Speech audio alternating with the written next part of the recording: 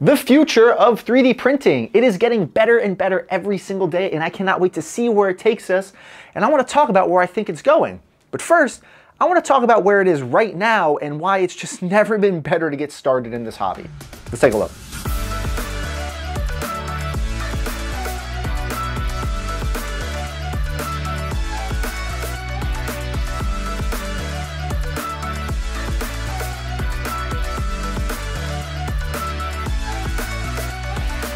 Hey guys, what's up? Welcome to my channel. My name is Frank, and today we're talking about 3D printing, or the evolution of it and where it's going. I have here next to me my original Creality CR10S 3D printer. I bought this thing 4 years ago, almost to the day actually, for about $500. And at the time, it was an amazing, medium-sized, hobby-level desktop 3D printer. Now, through this video, we're only gonna be talking about hobby-level 3D printers, the stuff you're gonna do in your house. I'm not worried about SLS, metal 3D printing, and things that are going on in this space and all of this crazy stuff. Honestly, I'm not even really worried about what Prusa's doing. They seem to be going in a more, I don't know, expensive, consumer, high-end consumer level, not so much hobby level. So we're gonna leave them out of the equation for now. But this was a great printer. Unfortunately, back then though, I had to build it. Now, no, I didn't need to build it like an old Anet A8, and if you've ever built one of those, Godspeed, because wow, that is something else. But no, I still had to assemble it. I had to put the gantry on, put a bunch of plugs in, level the bed, tighten some nuts and bolts and all of that, level the bed again because I messed it up, didn't really know what I was doing, and then ask a bunch of silly questions on the forums like, oh, are these support braces gonna do anything? No, not really. So it was a big learning experience, but that was the trade-off for getting a cheaper hobby-level printer. You spent a little bit of money and put more time into the printer, or you spent a lot of money and you got a turnkey printer. Now, back in 2019, 2020, those turnkey printers could be anywhere from $1,000 to $5,000, the Ultimakers, the Flash Forges. And yeah, they worked great, but they were a little bit harder to work on, and obviously you had to spend more money on them. Around the time that this printer came out, 2019, 2020, Creality had started a big race to the bottom. How cheap can we make our printers and get them into people's homes? And let's be honest, the Ender 3 won. Up until recently, I was still recommending the Ender 3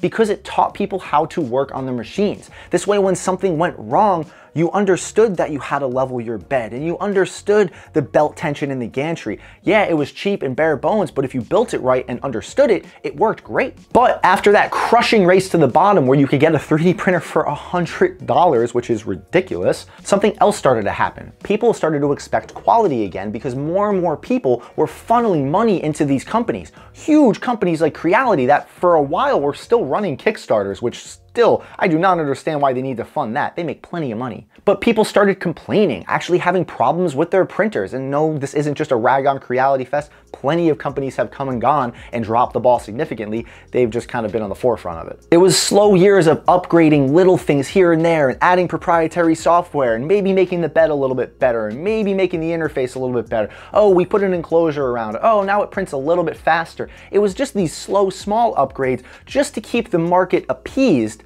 And then this happened. No, I'm not talking about the P1P in particular. I'm talking about Bamboo as a whole and what they did to the market. Here comes a printer, the X1 Carbon, a turnkey printer for around $1,000 that was printing more reliably, better quality, and faster than any printer around its price range. And it was turnkey. You could just unbox it, plug it in, and boom, it worked. Now, the build plate size obviously was much smaller. Even my CR10S here is much bigger than the X1 Carbon. However, it was that reliability. A company that nobody had heard of had just come out of the blue and dropped an absolute bomb into the market, and people started to panic. But knowing that the X1 Carbon was still a little rich for some people's blood, they dropped the P1P, a stripped down version of the X1 that just gives you the speed and reliability without all the bells and whistles and enclosures and all that, which honestly worked fine. Up until a few days ago, this printer was $700. Now it's $600 because they're celebrating their own little anniversary thing. And this is a $600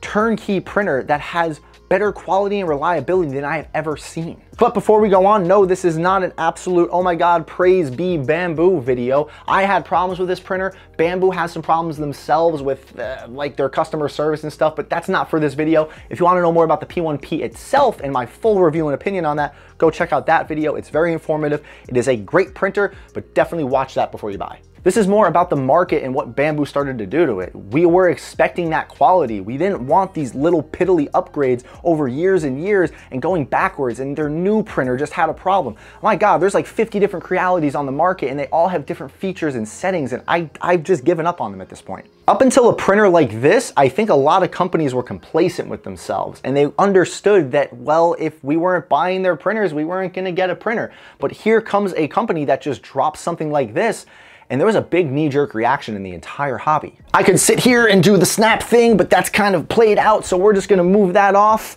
And I'm gonna show you guys the new Creality K1. This was Creality's response to high-speed turnkey printing that something like the P1P had started to provide. Now, at the time of this thing's release, it was $600 and the P1P was $700, and a lot of people like comparing them. However, the $100 difference did not make up for the lack of things that the K1 came with. I can print a full-size Mandalorian helmet on the P1P. This is the biggest helmet I can fit on the K1, and it's not great. But again, it's about that disturbance in the market. Creality built this thing fast, so why didn't they do that sooner? Why did they have to wait for a company like Bambu to come out and start, digging into their sales? They were pretty much capable of it for a while, but now the market demanded it. Not only did Creality take a shot at high-speed 3D printing, and honestly, it's not a bad machine, the P1P is just better. Elegoo even threw their hat into the ring with the Neptune 4. Now, honestly, this printer's kind of a miss. It's a good printer, don't get me wrong, it's just an upgraded Neptune 3. High-speed printing on a bed slinger, not ideal, but they were able to churn out more speed by adding this massive cooling duct fan thing, but it makes it sound like it just sounds like a jet engine in the other room. That seems to be one of the big trade-offs with high-speed printing. All three of these printers are very loud. They are not desktop printers you would just keep in the corner and just let go. My CR10S is much quieter than all of these, though these can print, 10 times faster. I am hoping that this was just a temporary stopgap for Elegoo to get something out there that could kind of keep up. And I am hoping they are trying to build an all-in-one turnkey printer because, hey, that's what people want. And if Elegoo can turn something like that out with the quality they've been providing in the past year, this K1 can go away. So we'll see what happens. Near miss, Elegoo. You're getting there though. Keep it up. But guys, this is it. This is the direction the hobby is taking. There is talks that Bambu is in works for a larger Core XY 3D printer. Fast, high-speed printing, just like a Voron, but a bigger format, and the Creality K1 Max. After taking this thing apart and dissecting it, yes, it is much more simply built than the P1P and the X1 Carbon. These things are a nightmare to work on. I will not lie to anybody about that. The K1 is a much simpler build, which means it's going to be much easier to upscale. I imagine the K1 Max is literally going to be this exact frame, just bulked up a little bit, which is totally fine. Supposedly it's gonna be 300 cubed. That's great. My CR10 down there is 300 by 400, and I never really used the maximum height. So a high-speed printer that is that size, Creality, you need to get that out ASAP and just fix your bed adhesion problem. And this thing would be so good. But we're finally getting there, guys. The companies aren't really nickel and diming us anymore, because if somebody can put out a printer like this and then another company can respond, well, the cat's out of the bag. This is what we need to start expecting now. And I think it's only going to continue from there. We're gonna start getting faster and faster FDM 3D printing, but I do believe there is going to be an upper limit on that speed. You can only melt plastic so fast until it just becomes unfeasible, but we're gonna see where that goes. However, we're gonna start talking more about the sizes, the build volumes, being able to print different, more exotic materials, the control features, the Wi-Fi, the wireless printing.